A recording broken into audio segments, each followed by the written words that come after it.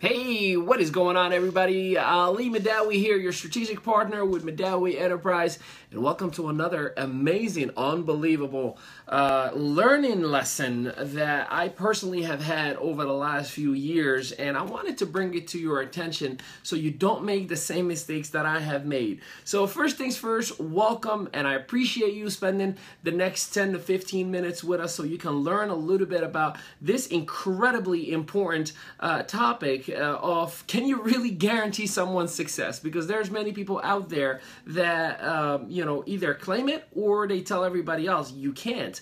So I'm going to give you my perspective on this matter based on my personal experience, based on what I have done over the years to make sure that I guarantee myself a successful path itself. So if this is your very first time hopping on, I appreciate you. Make sure you share this video because there are many people who are suffering in silence, and at the same time make sure you give us some thumbs up and some hearts for an important message that I know for a fact is going to help you out. So let's get right into it. Can you really guarantee success?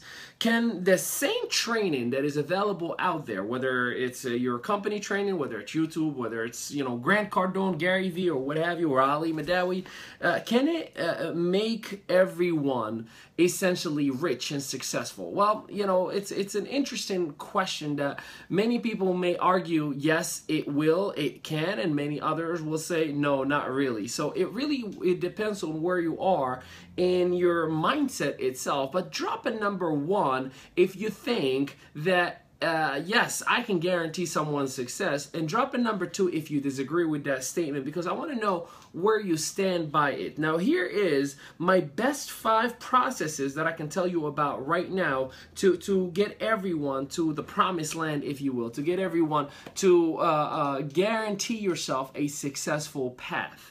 Now, let's talk about the very first one. The number one reason many people don't even take a step forward to become successful or start a process, a company, or what have you, is because of fear. They are afraid. They're scared. So here's what I do. Trust me, I'm a human being. I'm just like you. I get scared too. I have my own emotions that sometimes like, oh my God, do I really want to do this? Am I capable? Am I able? Will it work for me? I have those questions, and I guarantee you will always have them.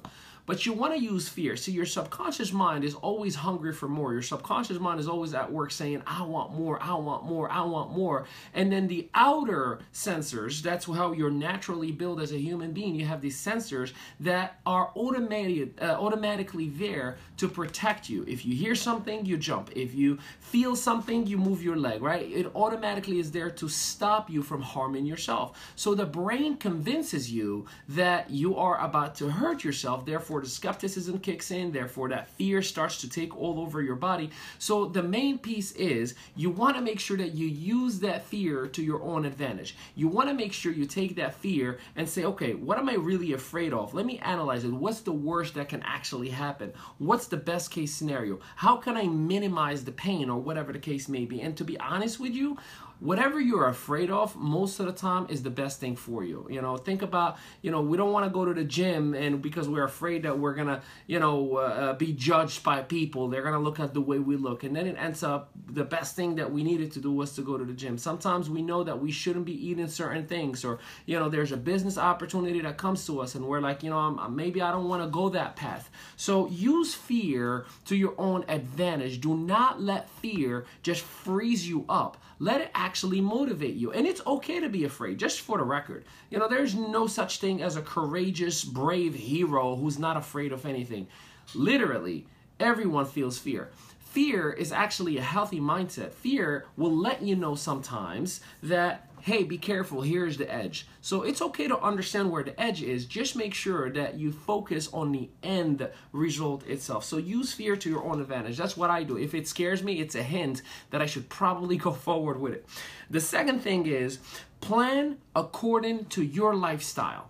plan according to your lifestyle. I'll tell you my way of making a business decision whether it's a network marketing, whether it's coaching, whether it's anything for that matter. I evaluate things based on my lifestyle, because at the end of the day, I have to give something up in my lifestyle in order to do whatever that thing is, right? So, let's just say we're going to talk network marketing here for a second. And here's what I evaluate network marketing specifically. Is the product or service the right one for me personally? Not for the friends, the family, and the marketplace. Not, oh my God, everybody's going to need this. No. Am I going to be a firm user, a firm believer in this product, and will it be part of my budget so I don't even have to worry about it every single month? If the answer is yes, check mark. The second piece is, does the compensation plan work for me? Is it something that I see myself with the amount of resources, friends, family, relationship, influence? Can I make that work for me? If the answer is yes, absolutely, I'm going to go for it. And last but not least, are the people that are in the business, are they as invested in me as I am in their business, in their company, in their product, in their service? So if those three, and that's just my way of making a business decision, if those three are check, check, and check, well, guess what? That opportunity is the right one for me. So it works for my lifestyle. It works for my economy. It works for my relationship with my wife. It works for my ambitions, for my hope, for my future. So don't make a decision based on someone else just because they have a Rolex in their hand. It doesn't mean it's going to work for you, but make sure that you yourself are making and planning accordingly to your life. The next thing is, make sure you trim the unnecessary. What does that really mean? Anything out there that, I talked to a couple of coaching clients in the last 48 hours, and then we talk budgeting. That's one of the cores of what we believe in. Like, hey, you have to have a monthly budget for your business. And then we start talking about like, hey, what are you budgeting? Oh, I'm not sure. And then when we start evaluating things, we realize that there's always a whole lot of money that's being invested on things that they thought they just needed, but they did it just because that's what everybody else was doing. That's what the successful person out there was doing. Now, don't get me wrong. Make sure you make an educated business decision. Make sure that you are evaluating what you're trimming. So if there are things that are not going in a line with your company's or your brand or your vision's mission all the way, it's got to be removed. I personally made some drastic decisions that people told me, like, you are crazy for not doing X, Y, or Z. But guess what? It looked crazy to them because it has nothing to do with my lifestyle. But it was the right thing for me and for my lifestyle. So make sure you trim the fat so you refocus your resources, whether it's money, whether it's time, whether it's energy, or whatever. You refocus your energy on that thing that you are focused on. Last but not least is focus on what you offer to people, not what you need for yourself. We have a private group for our masterminders, and I take screenshots of different individuals that we talk to. And I had an interaction via text with an individual earlier today, and it was almost like, hey, buy my travel, buy my product, buy my thing, buy my thing, buy my thing, buy my thing. And the more I'm like, hey, listen, I appreciate it, but, maybe you should evaluate if that's something that would work for me, but I'm willing to learn, and we're going back. The more I'm saying, hey, can we just say hello? How are you? Can we just evaluate one another? The more I'm just getting like these links and paragraphs of company, and here, you're going to be rich. You got to do this. You got to do this. And it was a turnoff to the point where I told the gentleman, hey, I don't think we're in the same frequency. The more I'm telling you, let's talk first. Let me evaluate who you are first. The more you're just asking for my credit card. And that just straight up is saying like you don't care about people. So live on abundance. The philosophy that we've built our business model on with Mehdaoui Enterprise over the last 9 years has been, and now more than ever, 98% of what we do is absolutely given out there complimentary. It's literally out there. You can find our podcast, this training that I'm doing right now, it's all out there. But 2% is to the exclusive selective individuals. In other words, I give the recipe out. I give all my recipes out. But if you want to work with the chef, is a different story, right? Like, I'll work with you side by side. But my point is, we are operating on abundance. And the more we give, the more the masses give back to us. The more love, the more happiness, the more joy, the more positive change that we are projecting out there, the more love we get back. The more I literally give complimentary coaching sessions all day, the more I help a family, a friend, whomever they are, nonstop, the more it comes back 10 times bigger, better, and stronger. And that is a law of life, not just business. I mean, if you think about it from a religious or spiritual standpoint, you know, the law of attraction says it's all about giving and it's all about gratitude. Faith claims give and you shall receive. You yourself, you feel so good in your relationship, in your own house, whenever you take out the trash or you clean something that you didn't have to do it or you normally don't do it, and that family member says, hey, thank you, that was really nice of you, you want to do more of it, right? Because it felt good. It's like Christmas. You get more excited about the gift that you're giving to the individual than the gift that you're receiving. Like, think about it. When that person is opening your gift, what do? You're looking up like, you want to see their reaction, and you keep asking them, did you like it? Did you like it? Did you like it? Over and over and over and over again, because giving is the source of happiness and joy.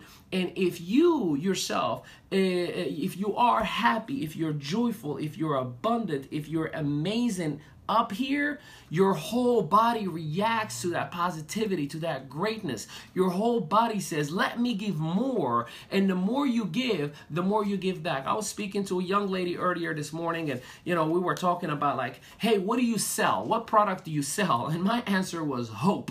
No, but what do you sell with this specific business line? And I repeated, time, incentive, more income, solutions. And again, it was such an interesting fact that, you know, we connected. She finally realized, she goes like, okay, but how do you project that? Just love, just give, just smile, just compliment, give them to the world.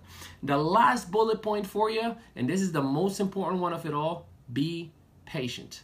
Yes, you can adjust certain things in your business line. You can adjust certain things. You can reevaluate. You can talk to your coach, your sponsor, your whomever is guiding you in your path. But I'm here to tell you, you have to be patient. You know, the bigger the hope, the bigger the goal, the bigger the ambition, the bigger the effort, and the longer the time that it will take. Point blank, period. So don't think because your goal is to make $1 million is that it's going to be a walk in the park, and you know, if it doesn't happen in a year, you already failed. No, you have to understand 100% of the time that the bigger the goal, the harder it will get. And again, evaluate. Am I willing to go through this path, or should I look for an alternative that focuses on my brand, my company, my family? Obviously, that's something that you got to evaluate for yourself. Now, you know, we've been doing these every single day from daily teachings of The Secret. So, you know, and I love it because I actually don't read them before doing these broadcasts. So I just open to the next one every single day. So today's Friday. So here we go. Oh, this is a good one. It starts good. Persist, persist, persist, and you will reach a point where the principles of The Secret become second nature to you.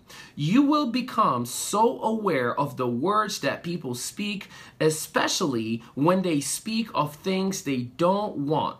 You will become so aware of the words that you speak.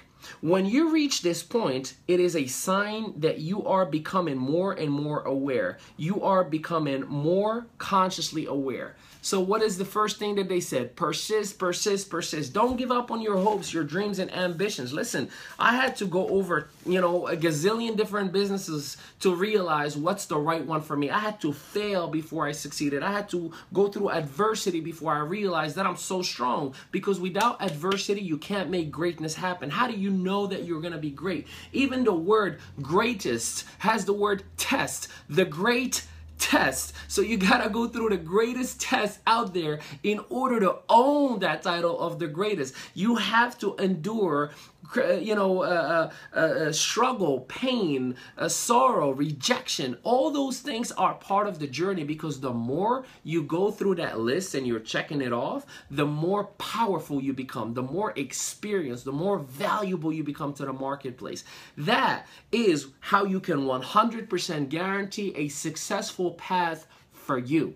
A successful path in your journey. Stop focusing on that other person and try to copy what they did. That was a mistake I was doing. I told you many times, I used to copy my mentor.